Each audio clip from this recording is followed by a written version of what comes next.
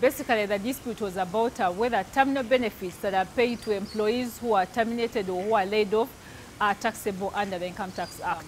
So we've had a number of cases going on at the High Court, but this particular one which the Supreme Court considered today was arising from a case that we had lost at the High Court. So Uganda Revenue Authority did file an appeal at the Court of Appeal, which we lost. But we are not satisfied because we truly believe that our terminal benefits are taxable under the Income Tax Act. So we filed an appeal at the Supreme Court, and today I'm glad to say that the Supreme Court did agree with the Uganda Revenue Authority that these terminal benefits that were paid to employees of direct corporation are indeed taxable. But going forward also, what that means is that all the terminal benefits that are indeed paid off by whatever entity fall in that category of terminal benefits. The other implication for Uganda Revenue Authority is that we've been collecting taxpayers you earn from this money from the employees.